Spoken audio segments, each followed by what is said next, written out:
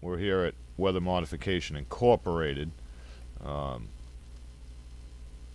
they're advertising that they can outfit your plane, and the models that they've outfitted to spray this shit on you. I mean, look at 1, 2, 3, 4, 5, 6, 7, 8 different types of small jets.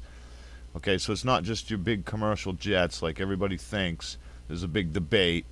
Nah, it's even these little private jets buzzing around your fucking head spraying toxic shit on you.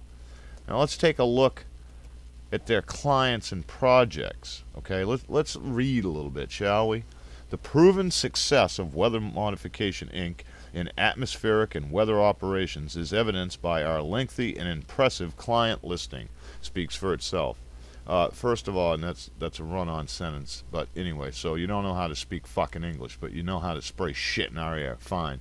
Our reputation for successful cloud seeding and meteorological services leads our veteran pilots, so they've been doing it for a while, experienced meteorologists and radar engineers around the world.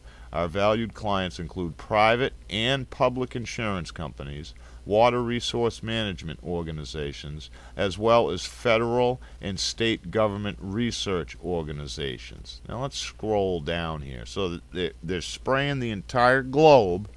Let there be no mistake, they are. You can wake the fuck up from your haze now. Maybe all that spray you've been sucking in has melted your mind, but god damn it, you gotta wake up. Look at all these places all over. Okay? Look, all over. And look at all of them in the United States. Department of Defense. That's nice. Department of Defense. Now let's think about this for a minute.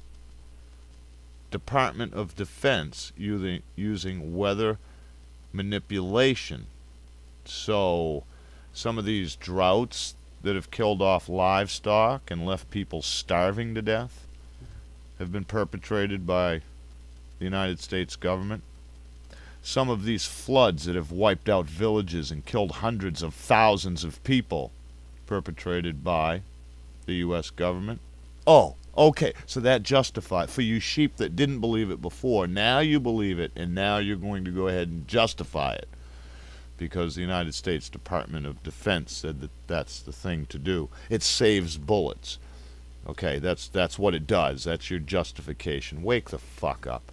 Okay? Wake the fuck up. Look at all this. Just look at it. You're surrounded. You're inundated.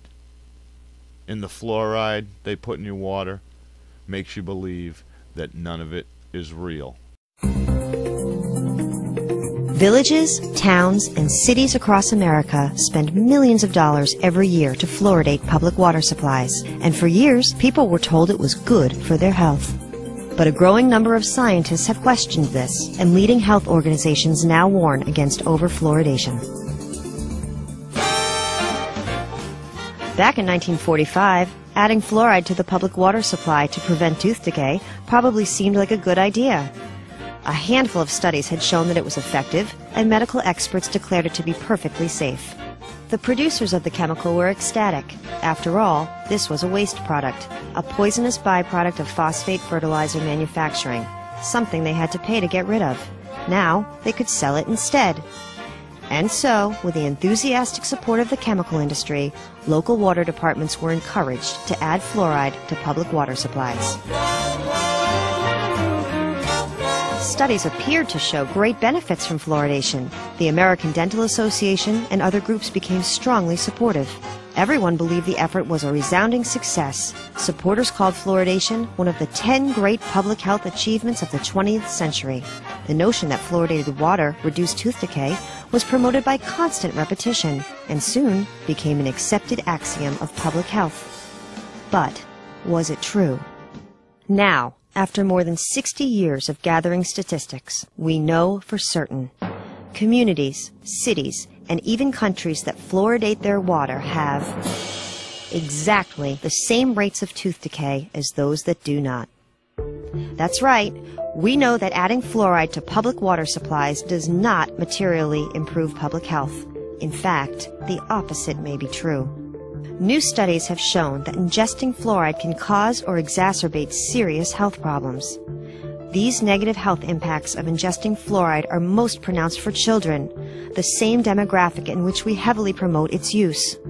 What scientists know now is that the safest and most beneficial use of fluoride is when pharmaceutical-grade fluoride is applied directly to teeth. As scientists learn more about fluoride, many cities across America have decided not to continue with fluoridation, and more are joining them every day. Fluoridation costs millions of your tax dollars, and most of it goes down the drain. So why are we still fluoridating water supplies? That's a good question.